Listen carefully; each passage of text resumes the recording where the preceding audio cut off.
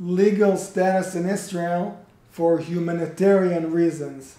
Many times in Israeli immigration law, you will hear this phrase, status in Israel for humanitarian reasons, but today I'm going to explain you a real life story that happened in our Israeli immigration office that will maybe shed further light on this issue of status in Israel for humanitarian reasons. So this is the story. A few years ago, a client came to me on the phone already. She said, my application for a visa in Israel for humanitarian reasons was denied. I have 21 days to appeal. Would you look into the case? So I met her and I heard her story, which was quite unusual, and I'll tell it to you now. So what was very usual is that, like many Filipinos, she came to Israel to work as a caregiver, and while she was here, she fell in love. She met an Israeli, they fell in love and they got married. They married outside of Israel, they came back and they started the application to grant her legal status in Israel as a wife that's married to an Israeli. And like it happens many times, sometimes it's difficult to even start the process in these kind of cases. The Israeli immigration is sort of suspicious of this relationship. But yes, they did. They collected all the documents. They proved they were really a couple. They started the process. Pretty much at the beginning, she became pregnant and she gave birth to a child. This son is also an Israeli. In some cases, you need to do a DNA test. The father needs to show that he's actually the biological father of the son, but the child was registered as an Israeli and they started the process. Usually such a process will take 5 years, and after 5 years, the foreign spouse, this woman, could apply for Israeli citizenship.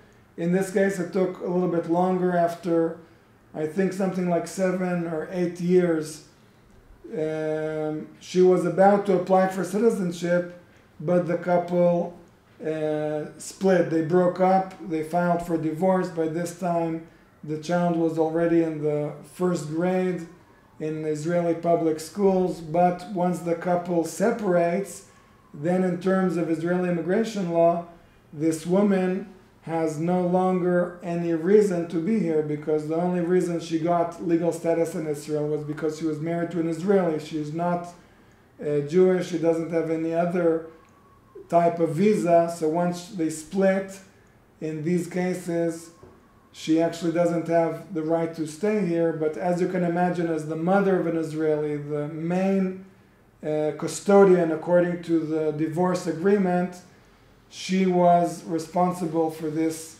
well-being of this Israeli son. So it's not like she can just be deported, and also the son sees the father. So in these kind of cases, basically the file is transferred to a humanitarian committee, and they decide what to do, whether to allow this woman to stay in Israel with her son, who is Israeli, or to deny the visa application and then she can leave. So when she came to me, if you remember, she was already denied by the humanitarian committee. But what was unusual is that she waited for 7 years. It's hard to believe even, but 7 years she waited for the decision of the humanitarian committee. By the time the decision came, it was really literally 2 paragraphs, so it took them 7 years to decide. They said, no, your application is denied, and you have to leave within 14 days, and you have 21 days to appeal. This is very standard, but what wasn't standard is that you wait so long. So the humanitarian committee always takes time to make decisions. In this case, it was really, really a long time.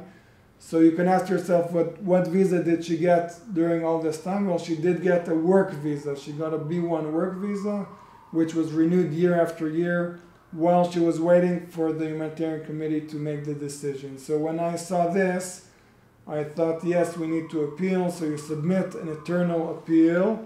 Was rejected.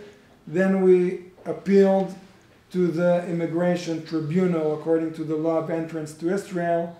And what you try to do in such appeals to the court, this is actually the immigration tribunal, you want to show that the child and the mother has as many connections as you can show to Israel, that this is their center of life.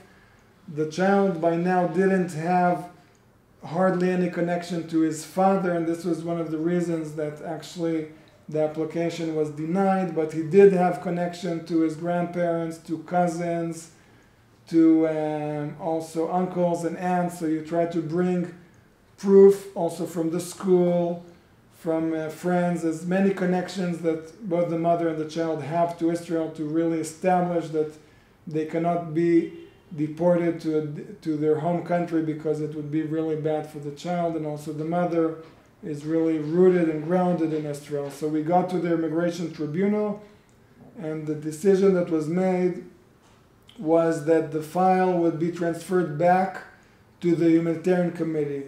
So actually this is considered a success. It might be to you sound strange, like why couldn't the judge there decide just to give legal status in Israel to the mother?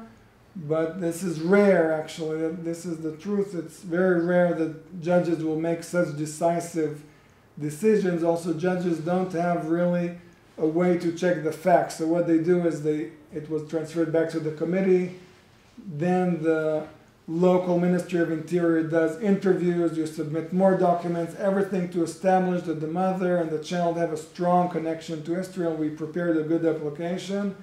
We applied again it goes to the Humanitarian Committee, again you wait.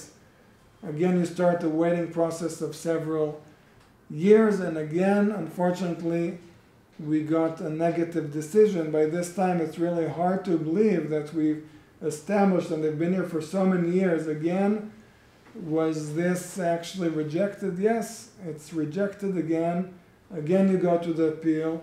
But by now, if you make the calculations of all the years in Israel, Israeli kids, citizens, by the time they're 18, they need to be drafted to the military. So by now, he's already very close to the age he will be drafted to the military. This kid is a great kid. He's an outstanding student. He wants to join the military in Israel. Every girl and boy at the age of 18, unless there's something unusual, they join the army. And there is a special clause, a special procedure that grants the parents, foreign parents of Israeli citizens that have joined the IDF, legal status in Israel. So you can choose, do you want to fight again through the Humanitarian Committee, or maybe it's a better decision just to wait for 12 months. After 12 months of enrollment in the IDF, if there's no problems, the son can apply and grant status for his mother, and even in the future,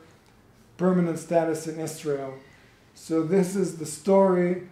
It may sound very long and difficult to understand, but also very important element is the element of time. If you see in immigration issues, like in life, there's many times the legal world, and then there's what happens in real life, and time is very important. So here you can understand and see how also the element of time is very important in immigration issues. By this time, the son can very soon actually apply for his mother according to now a different procedure, which gives the mother a very good chance to stay here in Israel, to keep close to her son, which she loves. And we were part of their story. Thank you for listening to my long story, and I hope you learned something. And as always, if you have any questions, don't hesitate to ask.